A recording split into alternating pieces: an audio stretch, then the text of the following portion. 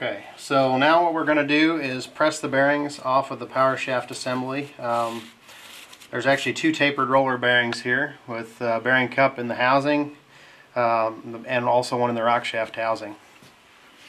In this case, your best bet of course is to use a hydraulic press, and you actually press the shaft down through the bearing and the gear.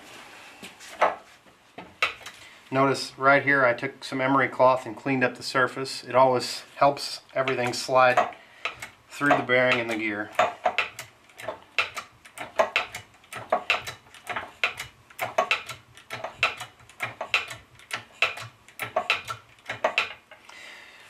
Notice what I'm doing. I'm pressing the gear and the bearing down part of the way, but I'm not going to press it all the way off the shaft. And the reason for this is I'm actually going to flip it over and press the gear back in its original spot.